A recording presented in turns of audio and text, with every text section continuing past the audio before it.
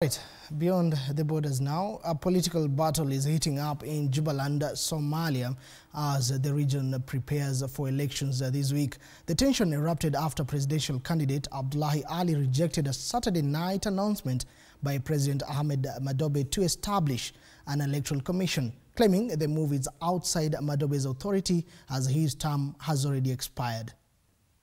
The committee that has been selected, we don't believe the former president have a mandate to constitute an electoral commission without the approval and the consultation of the opposition.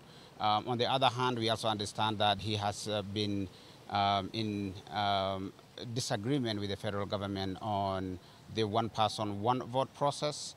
That negotiation, I believe, is told at this point. But understanding that he has been asking that the local regional states and the people of Jubaland independently run their affairs, it seems that what he was referring to was him, the former president, alone being the people of Jubaland that he's referring to. He does not respect, he does not believe the voices of those who disagree with him matters.